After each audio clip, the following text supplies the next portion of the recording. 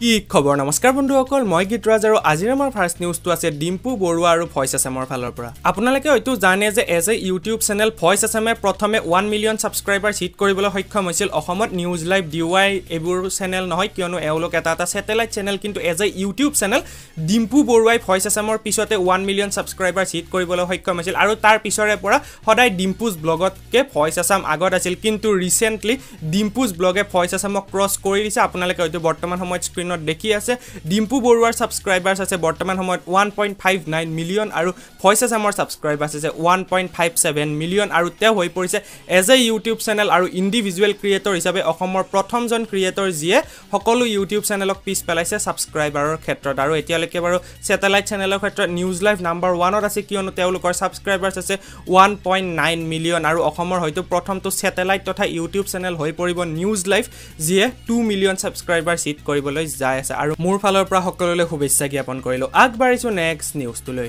এতিয়া মই কথা পাতিবলৈ যাই আছো জুবিন গাৰ্গৰ বিষয়ে সো ৰিসেন্টলি ইউটিউবত মই জুবিন গাৰ্গৰ এনেকুৱা এটা গান দেখিলো যিটো গানত আপোনালোকে লাইকও কৰিব নোৱাৰিব ডিসলাইকও কৰিব নোৱাৰিব আৰু গানটো যিটো চেনেলত আপলোড হৈছে সেই চেনেলটো আপোনালোকে সাবস্ক্ৰাইবও কৰিব নোৱাৰিব আপোনালোকে হয়তো বৰ্তমান সময়ত স্ক্ৰিনত দেখি আছে হয় এইটো কেনেকৈ সম্ভৱ ময়ো নাজানো ইউটিউবৰ কিবা গ্লিচে হয় নে কি হয় আজি মই প্ৰথমবাৰৰ বাবে দেখিছো আৰু জুবিন গাৰ্গৰ গানটো যিটো চেনেলত আপলোড হৈছে সেইটো চেনেলৰ লোগোটোত যদি মই ক্লিক কৰো তেতিয়া হলে দেখাই যে this channel is not available অৰ্থাৎ কেনেদৰে সম্ভৱ এইটো যদি চেনেলটো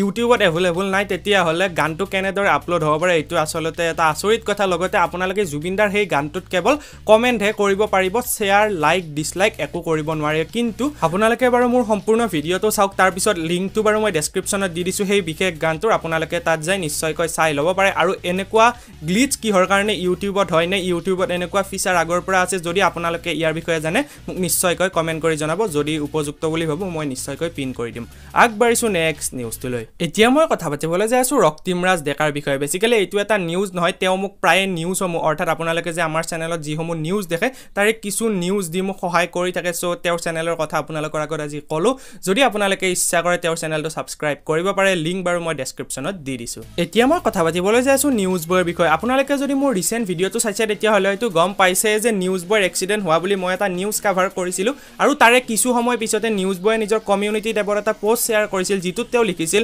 important Are you guys missing? So hey guys, news boy here. So recently I met with an accident due to which I had 2 operations and 2 plasters on my body. I will explain everything when I will be completely fine. Doctors ne bed rest kaha hai to bed rest karenge. I saw your lovely comments in my last video and also on news channels who covered my news. Thanks for your blessings and prayers. Soon I will be back, not this month. Also guys, take care, situation is not getting out of control due to corona. Recently one of my friend died of corona. It hurts jab apne sale jate hai. Tech care guys হয়তো আপোনালোকে গম পালে যে তেওঁৰ হসাকৈ accident হৈছে আৰু বৰ্তমান সময়ত তেওঁৰ দুটা অপাৰেচন আৰু দুটা প্লাষ্টাৰ হ'ব সো মই ভগৱানৰ ওচৰত এইটোৱে প্ৰাৰ্থনা কৰিছো যাতে তেওঁ সোনকালে সুস্থ হয় আমাৰ মাজলৈ আকৌ উভতি আহে আগবাঢ়িছো নেক্সট নিউজটোলৈ এতিয়া মই কথা পাতিবলৈ যাই আছো কাৰ্লিন ব্লগছৰ বিষয়ে সো ৰিসেন্টলি কাৰ্লিন ব্লগছে কমপ্লিট কৰিবলৈ সক্ষম হৈছে 50k সাবস্ক্ৰাইবাৰ্স আৰু ইয়াৰ ওপৰত ধন্যবাদ জনাই তেওঁ নিজৰ